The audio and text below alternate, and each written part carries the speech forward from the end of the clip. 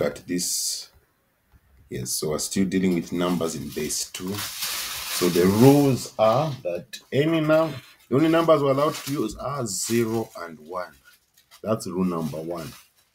And rule number 2, whenever you add numbers and you get a number that is not either 0 or 1, you divide that number by 2. All right, so for example, here we start 1 plus 1, that gives us 2. All right, so 2 is not 0 or 1. So we're going to have to divide by 2.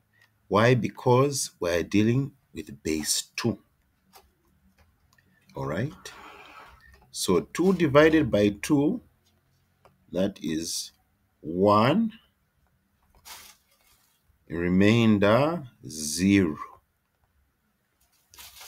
Right, when you add 2 numbers or 3 numbers, when you add numbers, and if the answer that you get is not 0 or 1, you get any other number apart from those 2, you divide that number by 2. So here we put in the remainder 0, then this one here, which is the quotient, we bring it here. So we say 1 plus 1 plus 1, that is 3. So again, we've got a number which is not 0 or 1. This time we've got a 3. So I'm going to say 3 divided by 2, that gives us 1, remainder 1.